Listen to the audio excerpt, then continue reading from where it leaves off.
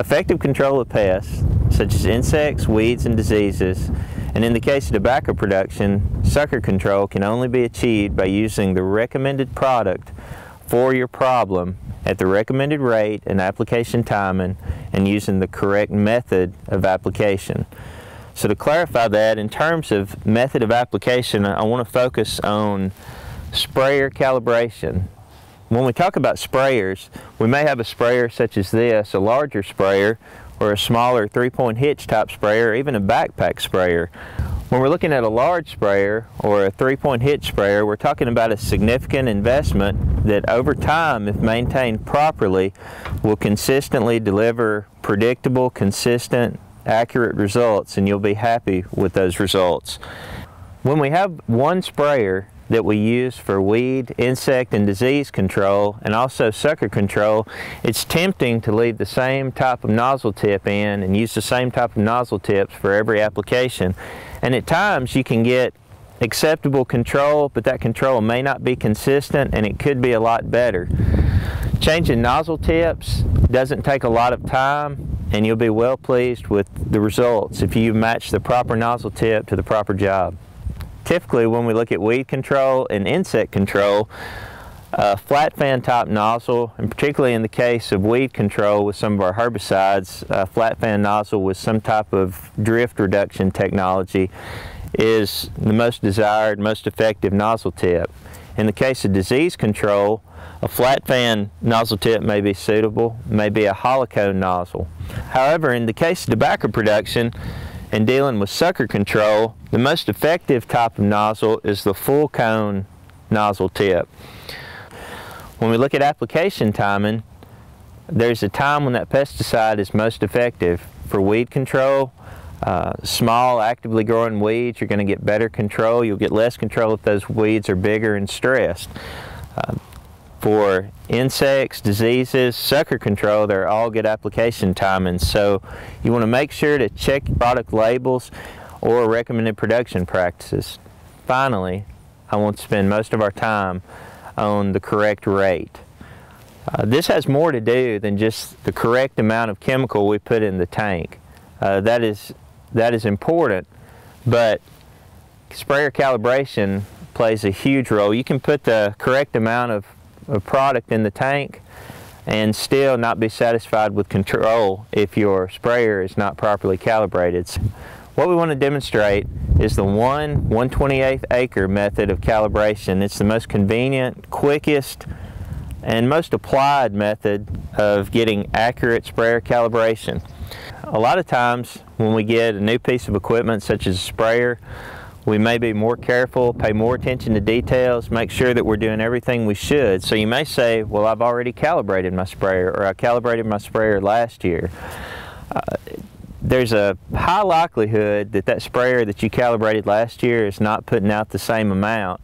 And there's even a higher likelihood that the more you think about it and think about what was going on when you calibrated that sprayer, that it was in fact 2 or 3 or 4 years ago, and I guarantee you that that sprayer is not putting out the same as it was a few years ago.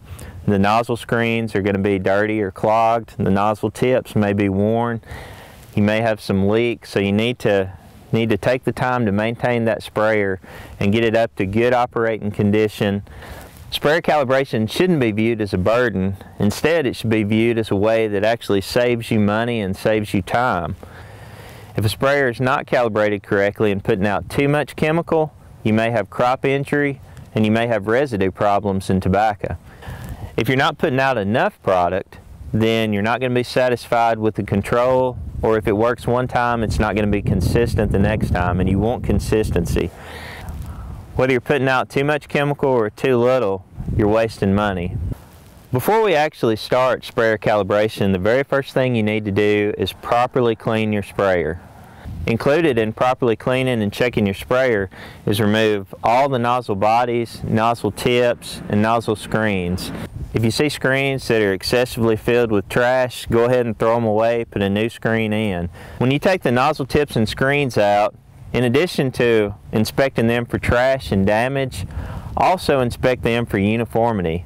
There's 50 mesh and 100 mesh screens, so make sure you have the proper screen for the proper nozzle tip. Also check your nozzle tips to make sure that you have the same type of nozzle tip throughout the entire boom. Once you have the sprayer clean, fill it up with water, put the nozzle screens, nozzle bodies back on, and bring the RPMs of the sprayer up to the pressure that you'll be spraying. Turn the sprayer on and then check for leaks. Also check for the spray pattern coming out of the nozzles. If you see that any of the patterns are different than the other, if you see any patterns that aren't uniform, then stop, take that nozzle tip out, look for trash, put it back together, and if you can't get a good pattern, throw that nozzle tip away and put another one in. Once you have a clean sprayer that's in good operating condition, we're ready to start the sprayer calibration procedure. The first step is to measure the nozzle spacing. Often on a broadcast boom, this will be 18 to 20 inches. If you're not using a drop line, the most effective way to control suckers is to use a 3-nozzle setup. A 3-nozzle setup uses a center tip, usually a TG5 or similar, full cone nozzle directed at the center top of the plant, and then 2 smaller tips tilted in at an angle also at the top of the plant. These nozzle tips on the outside are usually smaller nozzle tips, usually TG3 full cone nozzles. The advantage of this type of nozzle arrangement is it directs most of your product to the top center portion of the plant, resulting in better sucker control. Whereas with a straight broadcast boom, there's going to be an equal amount of product on the row middles as well as the top of the plant. This nozzle arrangement only works if the tobacco is straight up, if it hasn't been wind blown. If you have tobacco that's been wind blown, the tobacco is not in line, then some of the tobacco is going to be missed by this type of nozzle arrangement, whereas a broadcast boom is going to get those plants that are bent over. For a nozzle spacing for this type of nozzle arrangement, we can use row spacing, which should be the same as measuring from the center nozzle to center nozzle. This measurement may be anywhere from 40 to 42 inches. After you've measured nozzle spacing, take that measurement in inches and match it to the corresponding course length in feet. Next, select a site for your driving course. You need a tape and 2 flags. Flag the beginning mark, and then using your chart and the length of the course in feet, walk that distance. After you've laid out the course, get in the sprayer without turning the boom on. Drive the sprayer at the application speed and engine RPM that you will use to actually spray the site. When the sprayer passes the beginning mark of the course, turn on your stopwatch, and then when it passes the end mark of the course, record the time that it took to travel the entire length of the course. Repeat this step 3 times and take an average. This is the length of time that you will use when you do a catch for each nozzle tip. Next, we'll do a catch for each nozzle. You'll need 1 or 2 pitchers marked in fluid ounces that will hold at least a ½ gallon. Turn the sprayer on, bring it up to the operating pressure and correct engine RPM. Then have someone with a stopwatch tell you when to place your pitcher under the stopwatch. In the time that it took for you to travel the course, you will do a nozzle catch. At the end of the catch, the person will tell you to remove your pitcher from below the nozzle tip. The number of fluid ounces in the pitcher for the nozzle catch corresponds to your spray volume in gallons per acre.